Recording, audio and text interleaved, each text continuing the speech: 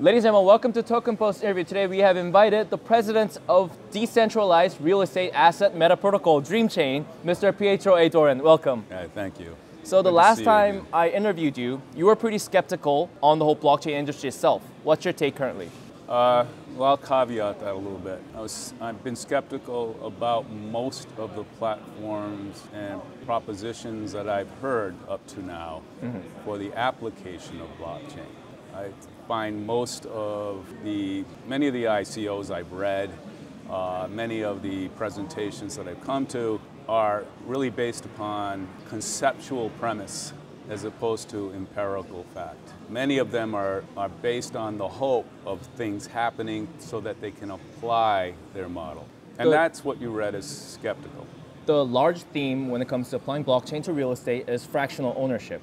Do you believe that has some sense to it, or are you still saying that it's a dream long, for the future?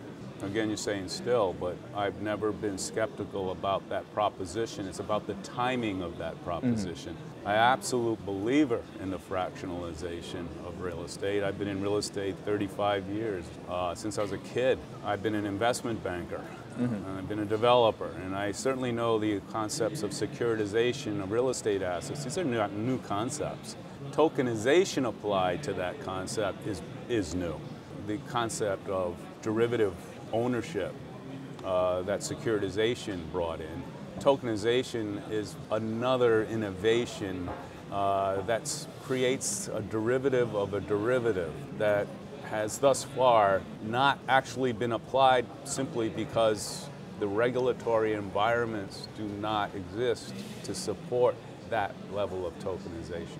Then how is the current regulatory status when it comes to real estate? There's a lot of changes. There's movements. There's Switzerland that's really leading the whole initiative to validate the fractionalization ownership, tokenization. There's Malta's coming a long way. There's the Philippines that is also creating exchanges and whatnot to anticipate these changes. But still, it still has a long way to go. And until the Americans have implemented the regulatory framework that will regulate that tokenization, it's difficult for the rest of the world to really be able to create a legitimate exercise or a legitimate vehicle that ignores the U.S. Well, a few months ago, the chairman of the American SEC claimed that he will not be changing the definition of security just for the sake of cryptocurrency. You believe that that is something that...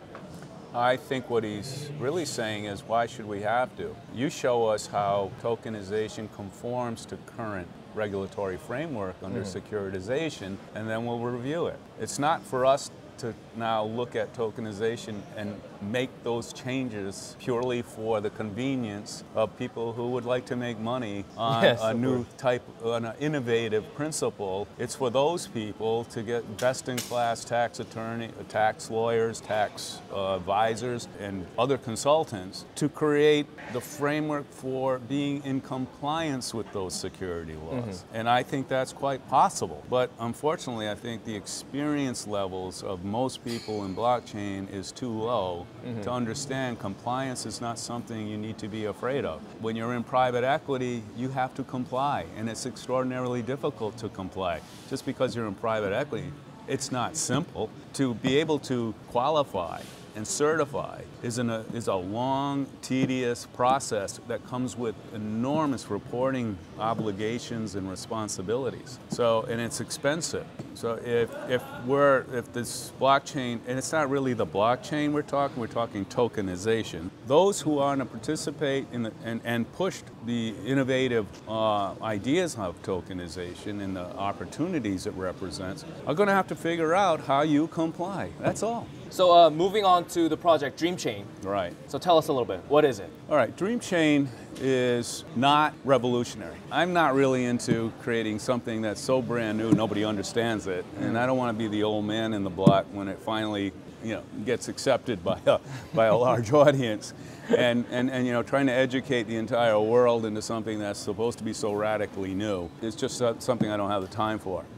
Real estate by itself is probably one of the most resistant to change. Why change it? the top 5 real estate companies in the world generate, well, let's say the top 15 have generated 1.5 trillion US dollars in transaction. They generated $44 billion in revenues. And almost nobody knows this. You know, nobody pays attention to the real estate markets like they do with Apple or one of the, IBMs or Facebooks and others. It's the staid sort of, monolithic, behind the scene industry that's enormous. The top 5 of these companies represent 72% of those transactions and 78% of those revenues. And the top 5 of those companies employ 215,000 people around the world. And it's like you don't hear about that very often. What an enormous, monolithic, and really almost monopolistic industry it has become. It's a 40-year-old model. It's still, the real estate process is intrinsically complex. There are just so many parties to a transaction. It's not a stock trade. It's not a REIT where you just sell the shares. That's a part of real estate as well. But when you're talking about transactions of large assets, you're talking, 50, 60 different parties being one way or another involved in the process, which is a 3-month process. We're not worried about TPS, transactions per second, in real estate. So what did I see? I see that a 40-year-old model, resistant to change, and I kind of think of it as like, we look at mobile phones, they're sort of stuck in a 2G environment where we think with the application of blockchain and tokenization, we can bring that up to 5G, but it's still a mobile phone, all right? You're still dialing the mobile phone. And whether it's 5G or 2G, the only thing you really notice is how slow this one is as opposed to how fast and efficient and how useful this one is. That's what we want to achieve, okay? Number 2, we talk about decentralization, okay? The decentralization that blockchain is supposed to bring. That really is a process. It's a process of changing a culture and creating a new platform that allows for the growth of that new culture. We call ourselves a servant leader. We don't, as the Dream Global Partner organization, we don't see that suddenly you have these, what they call in the industry, blockchain dApps applications, which I detest that word. I refuse to use it. It's denigrating to firms. I think some millennials came up with that one. These are independent, proud, actually what we hope to identify successful companies.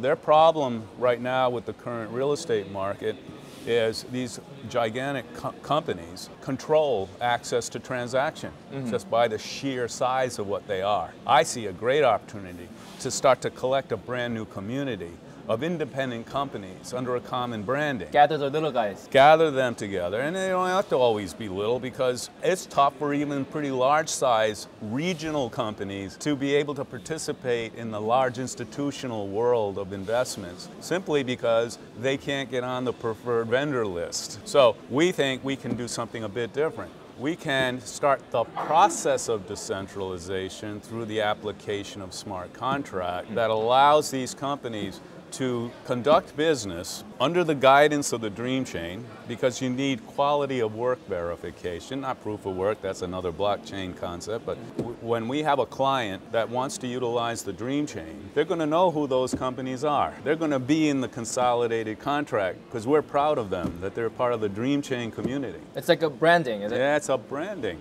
And that branding is suddenly that Gunther & Son Valuers in Germany suddenly has a global exposure to the institutional world because through the Dream Chain, their companies are out front and credited for the work that they do. And the role, as I say, of the DCP partners, the DGP partners, is to be servant leaders. Our goal is over time increase the decentralized governance of this community that we build. As we build a culture of excellence, cohesion, a way of doing things that's always best in class. Now to the client, they don't need to know we're blockchained. They don't need to know about our tokenized environment.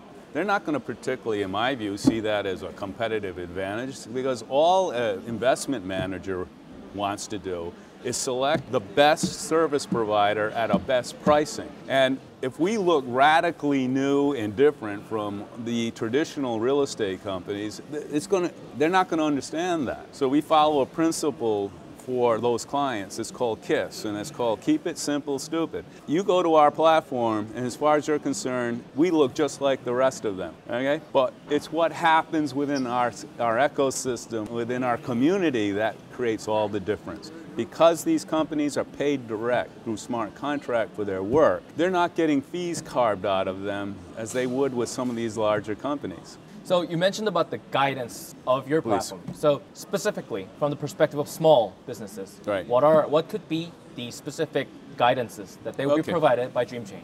And remember, real estate is a complex process. A transaction is the final consequence, result of a whole lot of activity. And sometimes to get to a transaction, there can be anywhere as long as a year of planning up ahead, whether it's a development, whether it's the acquisition of a large complex, or it's a securitization of a large complex, okay? Dreamchain will not take ownership of capital. We will be the guide of capital or a transaction between two parties. Those transactions will happen in fiat.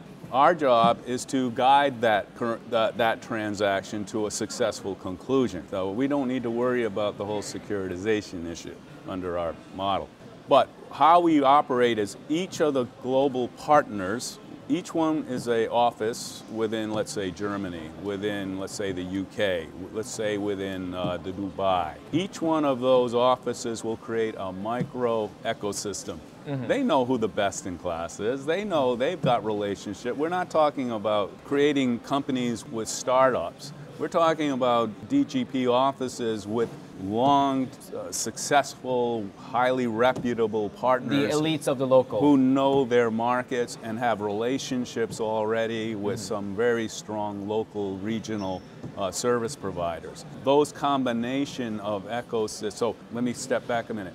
The work then, let's just call it the work because it can be a transaction, a feasibility study, a market study, it can be a portfolio, advisory assignment, multi-country, that sort of thing.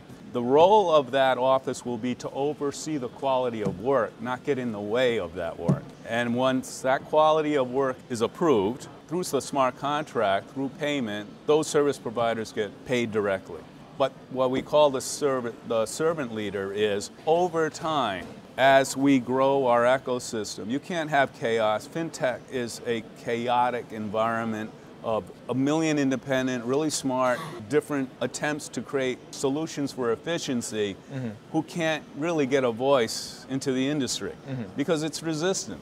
It's resistant to change, and it's really difficult when you understand how concentrated that market really is. It's really difficult for them to access and get their best in class or whatever their technologies out to that market. So that's how the Dreamchain works. Each one of those offices is overseeing the production of work to ensure best quality before we then provide the consolidated work to the client. And all this is tracked on blockchain, on chain. All of it. So every smart contract, every contract is immutable. It's permanent.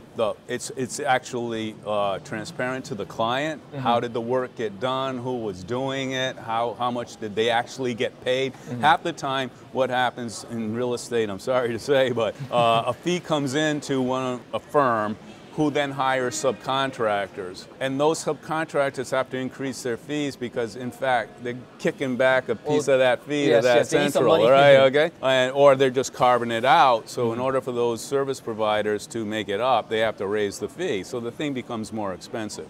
Our clients, anytime they want to, because that's the whole point of the blockchain, can go, if they want, go and see how the contract were divided, how the work was done, that there was no changes. What we said was pricing was in fact actual pricing to those service providers, and there wasn't an added cost going to us. How do we make money? Is that we charge a fee against all work as our oversight. Oh, okay.